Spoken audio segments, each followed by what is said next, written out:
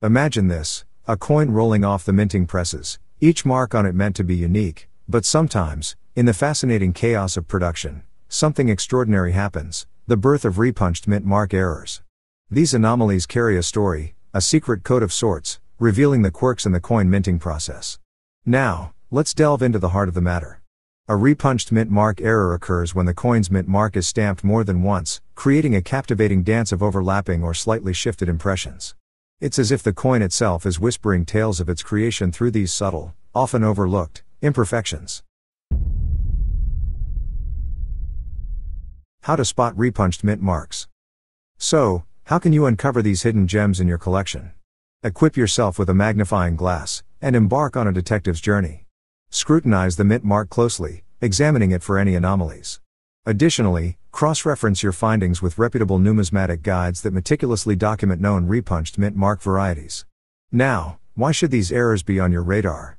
Their value is deeply rooted in rarity, collector interest, and overall condition. The scarcity of a repunched mint mark error significantly boosts its desirability among collectors.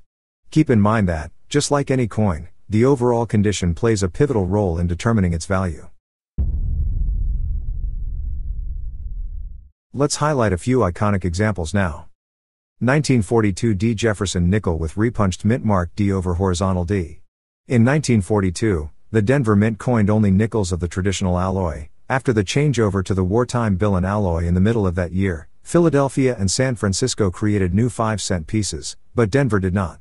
Only a small fraction of the 1942 D nickels struck were coined from the reverse with the distinctly repunched mint mark. The initial application of the mint mark was turned sideways from its proper orientation. Rather than discard the die, a mint worker decided to punch the mint mark again, upright this time. This valuable specimen features sharply struck motifs with full steps on Monticello, and it was graded as MS65 by NGC. This true rarity ended up selling for $13,800. 1944 D Lincoln cent with repunched mint mark D over S. According to Heritage Auctions, this is the rarer of two 1944 D/S varieties and the one referenced in the guidebook. The top of the initial S protrudes visibly from the top of the D. Examples are elusive in full red condition, and only a handful of pieces are in superb gem preservation. Several repunched mint mark varieties also exist for this issue but are less visually prominent. This FS 511 coin displays a bold strike and satiny copper-orange luster without mentionable abrasions or spots. It was sold for $23,400. 1964 D Jefferson nickel with repunched mint mark D over D. The repunching is clear with a loop but may escape detection by the unaided eye. Each side of this representative is brilliant and satiny, with slight reflectivity discerned in the fields. A few tiny marks are not bothersome. Although the steps of Monticello exhibit the typical softness, this coin is otherwise well struck and pleasing. It was sold for $19,800. 1909 S Lincoln cent with repunched mint mark S over horizontal S. According to Stax Bowers, one of the most popular varieties in this widely collected small cent series, the 1909 SFS 1502 is a repunched mint mark variety on which the first S was entered into the die at 90 degrees from normal with the second S entered properly.